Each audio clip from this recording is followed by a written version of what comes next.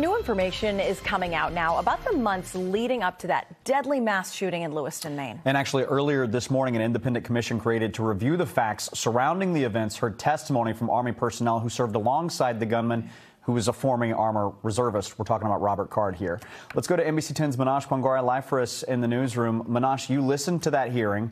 What can you tell us? Well, it was an eye-opening session this morning. The Army members questioned were on the gunman's Army Reserve unit. You just mentioned it. Some claiming to actually know Card on a personal level for years.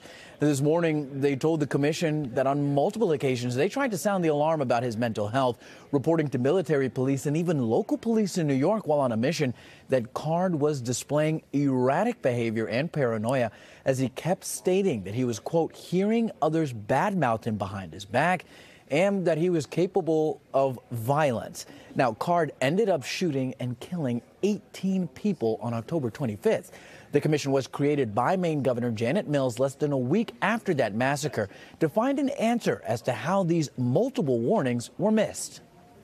As much as no one is going to admit, there is a very political component to this, and that in itself creates a roadblock to real solutions. From an actual boots on the ground first responder, the communication was poor and caused several issues. If you want to know what went wrong on the ground, ask the men and women that were on the ground.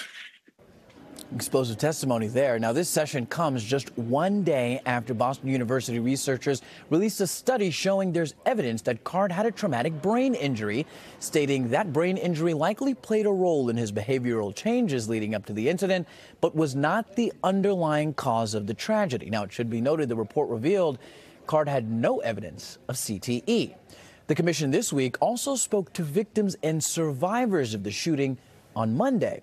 They're expected to put all of their findings in a comprehensive report that they will then present to the Maine governor next month.